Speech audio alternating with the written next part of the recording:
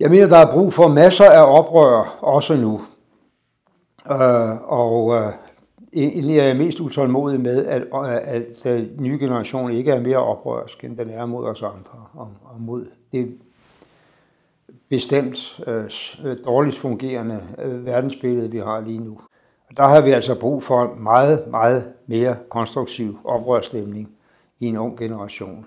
Jeg kan se, at den er på vej, for jeg kan se, at der, hvor man har skulle stemme, og hvor man efter min mening har valgt forkert, der er det den ældre generations stemmeafgivning, der har afgjort det. Det var de unge, der ville blive i EU i Storbritannien. Det var de unge, der stemte på Hillary Clinton og ikke på Donald Trump. Så der er bestemt håb.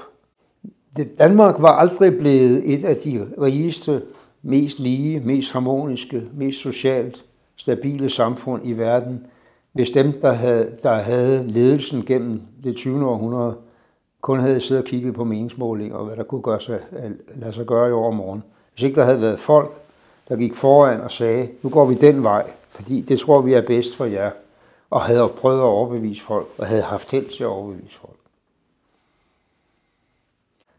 De unge i dag har brug for at lave alliancer med det, der måtte være tilbage af progressive mennesker i de ældre aldersgrupper, fordi ellers bliver de fuldstændig outnumbered af de her store ældre generationer, der aldrig rigtig vil dø.